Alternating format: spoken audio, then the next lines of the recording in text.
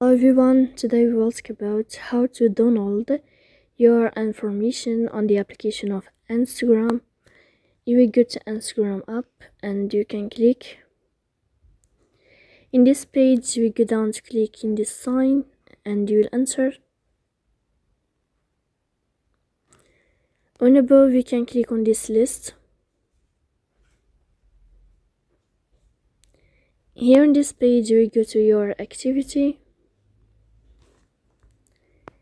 Then you will find here in this sign, download your information. You can click. And here you can find current activity and schedule. You can click download or transfer your information.